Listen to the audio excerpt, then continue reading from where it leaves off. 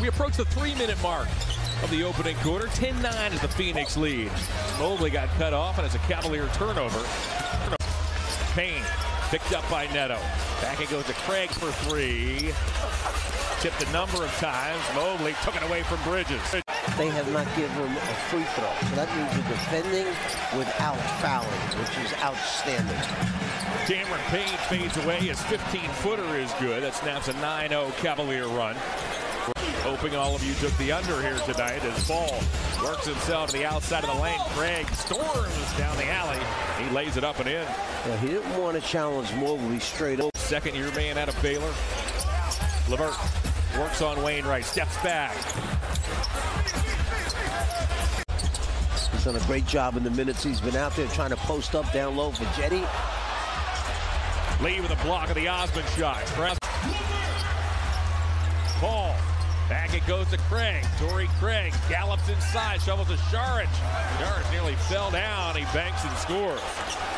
Per contest, win or lose in the NBA. The Cavs won one in the first half, but long. It added minutes to the game. And well, my argument would be if I'm right. Cavaliers' three-point shot has deserted them here so far tonight. That's rebounded by Craig. Shovels off to Shamet. He's got it. Cavaliers' three-point shot has deserted them here so far tonight. That's rebounded by Craig. Shovels off to Shamet. He's got it. Left-hand side, maybe that's just the beginning. Bridges off to Craig. Mitchell knocked it away. Ball veers off an Ayton screen, hangs in the air, dumps it back to Shamet for a rhythm three. Craig inside, can't finish. Oh, my.